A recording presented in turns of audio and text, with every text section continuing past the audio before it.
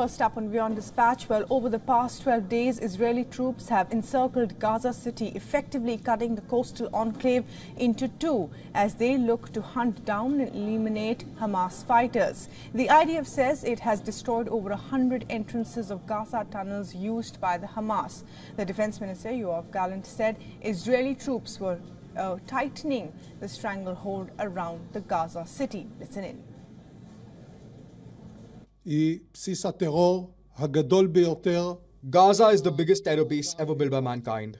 This whole city is one big terror base. Underground, kilometers of tunnels that connect to hospitals and schools connect to each other.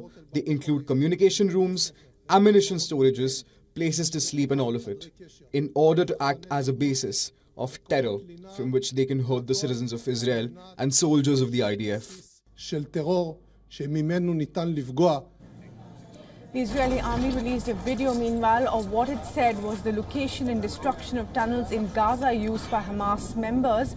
Remember, Gaza's narrow web of streets is doubled underground by a dense tunnel network known to Israeli troops as the Gaza Metro. Some tunnels are as deep as 130 feet below ground, allowing militants to change position away from the danger of strikes.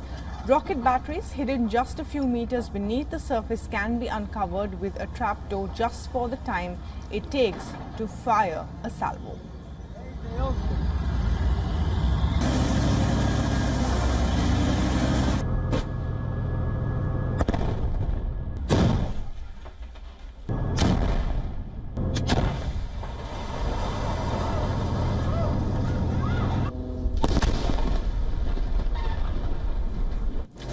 Israeli forces gave a small group of foreign reporters a rare view of their advance, driving them along sandy routes churned by tank tracks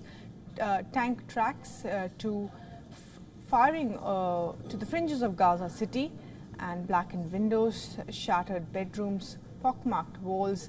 Israeli strikes in some cases have demolished entire city blocks. And Hamas's military arm, the Al-Qassam brigades, also showed what they said was close fighting with the Israeli forces on the streets of Gaza. Hamas has accused the United Nations Agency for Palestinian Refugees of colluding with Israel in the forced displacement of residents of Gaza.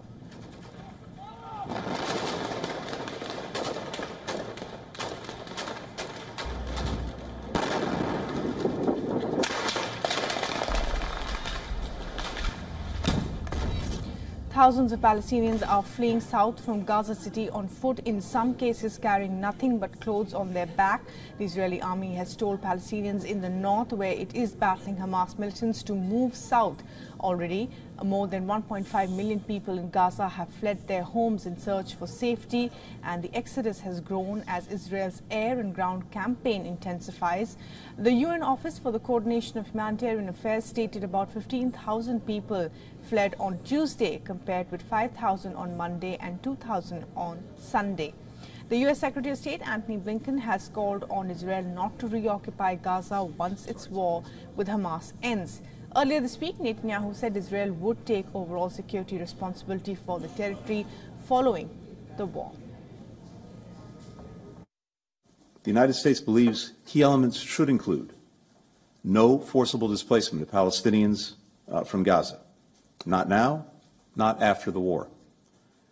No use of Gaza as a platform for terrorism or other violent attacks. No reoccupation of Gaza after the conflict ends. No attempt to blockade or besiege Gaza. No reduction in the territory of Gaza. And according to figures released on Wednesday, 31 Israeli soldiers have been killed during the Gaza ground offensive and more than 260 injured.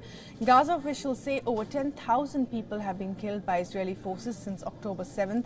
40% of them are children.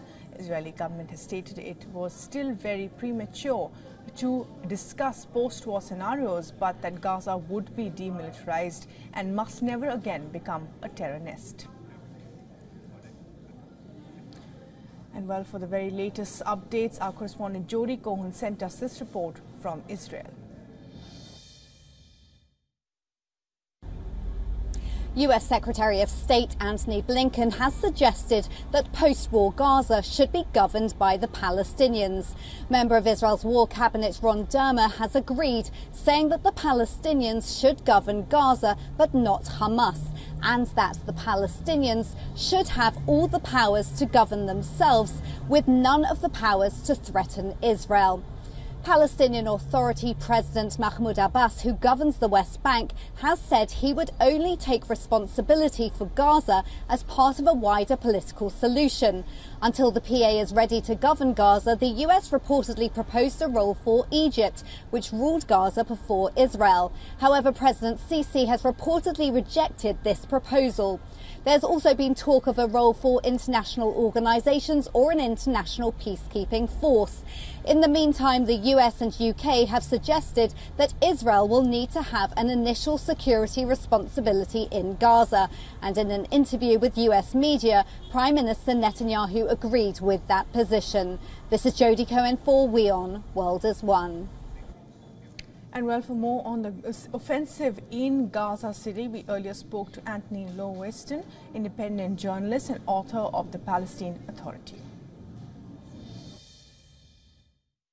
Well, certainly not now. I mean, one of the things that Blinken seems to be suggesting is that the Palestine Authority, which is a deeply corrupt body that rules nominally in the West Bank for years, which is hated by many, if not most Palestinians, should somehow potentially also control Gaza. It's kind of delusional because huge amounts of Palestinians in Gaza will not accept the kind of despotic rule that they've had, their brothers and sisters have had in the West Bank for years.